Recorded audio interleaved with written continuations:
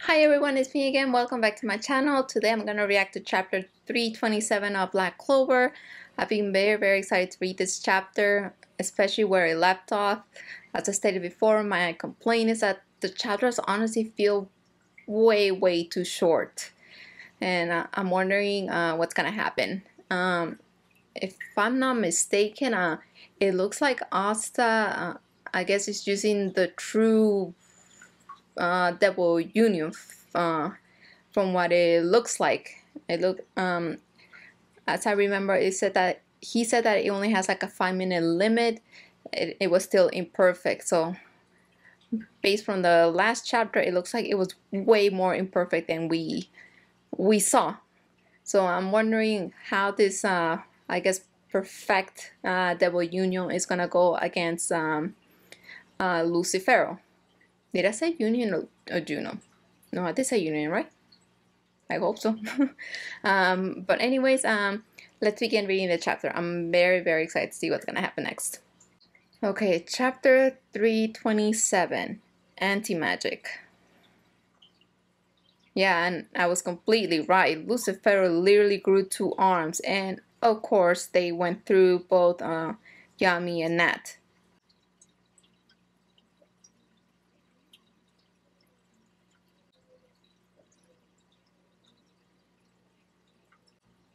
Wow, okay, the punch doesn't seem to hurt Asta. Does that mean that everything he touches, he will cancel out the magic?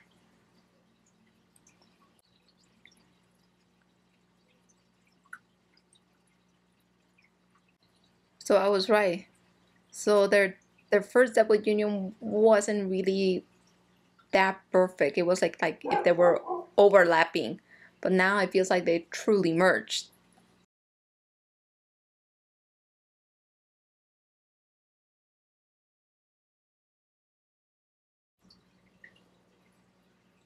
Yeah, that double union definitely looks way different. So this must be the true double union between Asta and Liebe. Oh, I was right. He completely shuts off the magic of whatever he touches.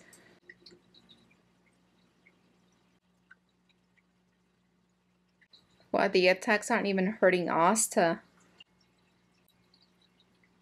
Okay, at least he freed both Yami and Nat. But they definitely need some healing. Their injuries look horrible.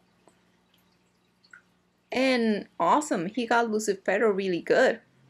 He cut literally, well, good parts of his horns. Yeah, that's a true double union. And Yami. Honestly, yeah, it did took me back to the first chapter, saying that he was interesting. He only has 5 seconds until that double union comes undone. Are you kidding me? 5 seconds. Wow. Oh, come on, are you serious? That was it? Goodness, these chapters feel too short. Yeah. This is annoying me. But overall, the chapter wasn't that bad, but it does feel very short. And I'm pretty sure people complaints are gonna be, oh, they're giving way too many power-ups to us. I'm like, of course. I mean, it does seem like a, well, it is a power-up. I mean, I really have no complaints. It's whatever, I guess, he touches. So who knows what's gonna happen. It looks like, I guess they're gonna start a counter attack.